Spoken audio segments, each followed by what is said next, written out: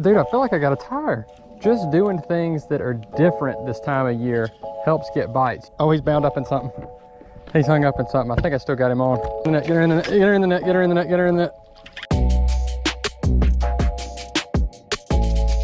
What's going on, guys? Welcome back to the Mystery Tackle Box channel. My name is Brett. I'm from the Bee Fishing Outdoors channel. I want to thank Mystery Tackle Box for letting me take over today. We are going to try to do the slam this morning. It's super early in the morning. The sun just cracked over. We got a little bit of overcast, so I'm hoping we got some really good baits in here that'll work under these conditions. The first thing I see, the Yodo worm. Brand new bait. That's gonna slay today.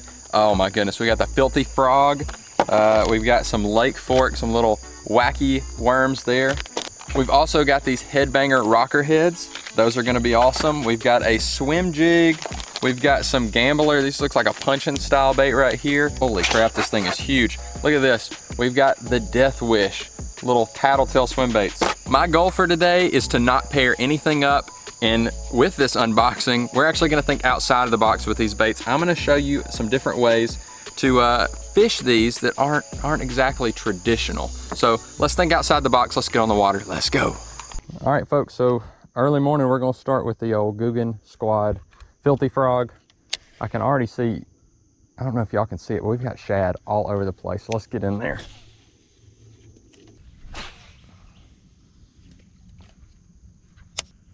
That was just at splash. Got him. Stay pinned. Stay pinned. Oh, he came off. Dead gummit. Whew, that was exciting. That at least got the blood pumping. Really wish I would have got him in the boat. Gosh. Came off. All right, let's get back in there. That was exciting. Just right up that cut. All right, guys, so I'm putting down the frog for just a second. I'm actually going to switch to these guys right here, the 𝗙𝗻𝗋𝗶𝗹, which is a little morbid, but you know what, we'll work with it. I'm not getting bit on the frog right now. I got one bite and he got off right at the boat. So we're gonna try to go with some confidence here. We're gonna gain back some confidence. I could use this on a trailer or something. I could use this on a number of things, just a little jig head. I'm actually gonna put this on an underspin. Again, we're trying to do things a little different. So this is not going to be weedless or anything. I'm gonna put this on an underspin. I'm gonna choke up on it real tight. We got double eyes going, but I think that's gonna work.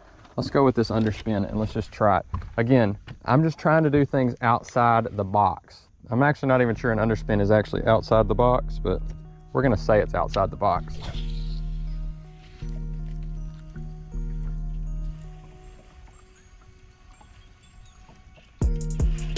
I got one. He hit that so subtle. He's not big, but he's a fish. Woo! We are on the board. That took a lot of work, boys. Took a lot of work. Barely hooked too. All right, 𝗙𝗻𝗋𝗶𝗹 done. Again, on the little underspin. Think outside the box with some of this stuff. Don't just put like a weighted swim hook on there. You can do pretty much anything with these paddle tails. Thanks, buddy. Let's move on.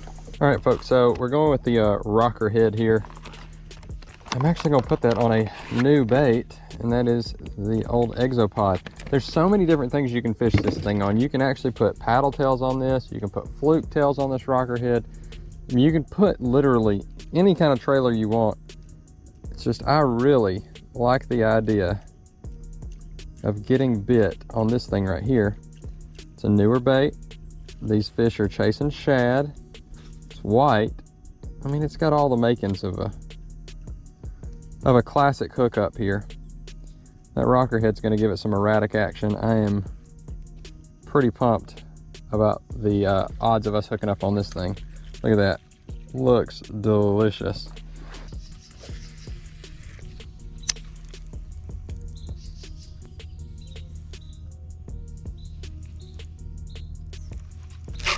Got one.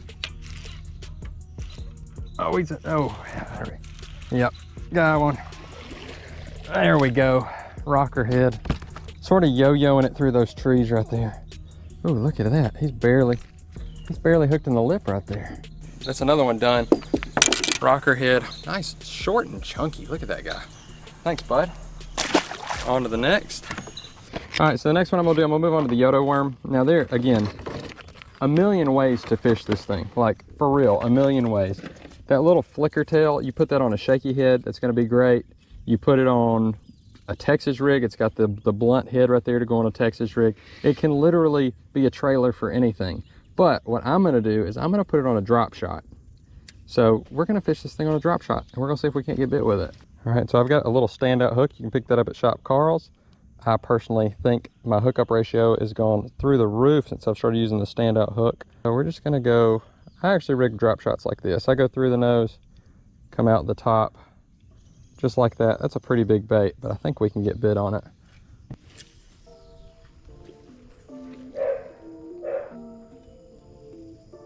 Oh, fish.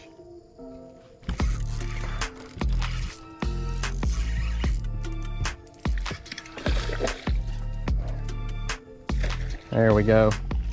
He ain't huge, but we got him. Thanks, buddy, for the net job. I actually had him hooked perfectly right through the upper lip right there. Whew, that's what I'm talking about.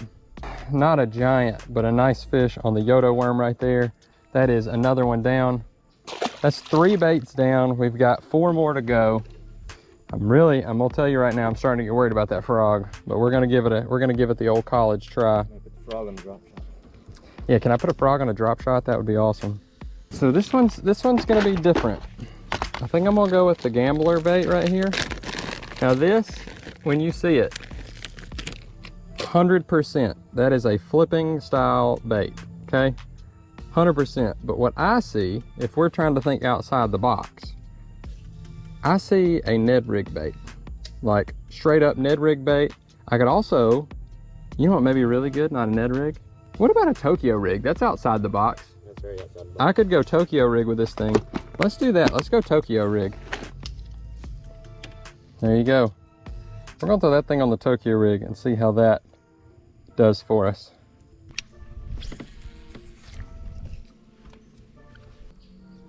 Oh, it's a fish. On the old Tokyo rig. Got him. Oh, he's bound up in something. He's hung up in something. I think I still got him on. Oh, I'm pulling up something. Oh, maybe that's just us moving. Oh my goodness. No, I got him out, I got him out, I got him out. Get ready with the net. Get ready with the net. There we go, there we go. Woo! Woo! That's a pretty nice fish right there. That is a nice one. On the Tokyo rig, got him in that little June bug color, whatever it was. I don't even know what color it was. That's the gambler flipping bait. Again, think outside the box. You can also throw that on a Ned head, just cut it down a little bit. Anything with a cylindrical body, you can throw it on a Ned head. We got that one on the Tokyo rig. Again, something they've probably never seen before. All right, buddy, thank you. Whew, let's keep it going. Up next, we're gonna work with these Lake Fork trophy lures, the little 𝗙𝗹𝗶𝗹, or what you would think would be a traditional wacky rigged bait. And we are gonna wacky rig it, but wacky rig is too inside the box. We're going outside the box, so we're gonna wacky rig it on a drop shot. So that's what we're gonna do. We're gonna see if we can't get bit on the wacky rig on a drop shot. I've actually fished this a couple times, had some pretty decent success. Again, just doing things that are different this time of year helps get bites. You gotta remember there's a lot of pressure on the water this time of year. Everybody's fishing, it's hot. Give them something a little different.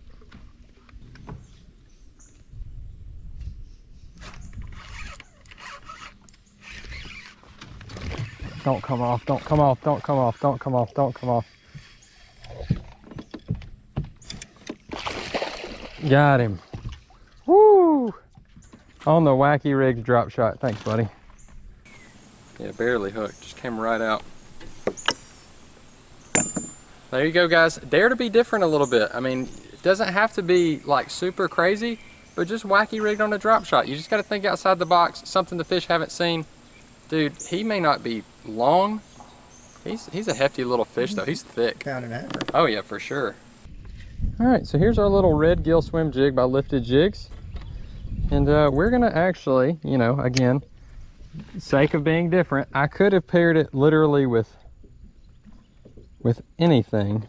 The 10,000 fish Yodo worm 100% matches this bait. Like, that's the reason why they put it in there. These are supposed to go together. I mean, come on now. How perfect of a match is that thing? what we're actually going to do is use the smaller version of the BioSpawn 𝗙𝗀𝗋. So it's this little guy right here. It's in green pumpkin pearl. Because it's a smaller hook, we're going to use the smaller paddle tail, the 3.25. There you go. Nice little paddle tail swim jig. Color could be better, but not bad. Oh gosh. There we go. Yeah, I may need the net, bud. I may need the net. We're gonna have to worry about the camera in a second. She's coming, she's coming. Here she comes. Yeah. Like a good year. Dude, I feel like I got a tire. Get her in the net, get her in the net, get her in the net, get her in the net, get her in the net. Oh boy, that's a big one right there. Dude, I almost reeled it to the tip. I got so excited. Woo! Woo! How about that mystery tackle box? Look at that. On that lifted jigs with the 𝗙𝗀𝗋. How about that, dude? Woo! Dude, how about that? What do you think of that guy? I think she says. I mean, she goes 5 easy, right? Oh yeah. I mean, that's 5 easy. That is a tank right there. Holy moly. On that lifted jigs. Dude. All right, so 𝗙𝗀𝗋 lifted jigs. Again, not necessarily thinking outside the box because that's a good combo, but definitely not using what came in the box. We're not doubling up baits. Pays off. Dude, that fish is thick. You gotta be tired. You were way out there. You were way out there. There you go. Whoa. Whoa. That's what I'm talking about. Let's go. All we got left is the frog, I think. Correct. Yeah, so we've been out here straight up. I'm just gonna tell you, we've been out here for like 4 hours. It's been a grind. I mean, it's summer fishing. We kind of missed the frog bite early, but we're gonna give it a couple, like maybe 30 or 45 minutes more on the frog, and then we're gonna probably have to call it. So let's get on the frog.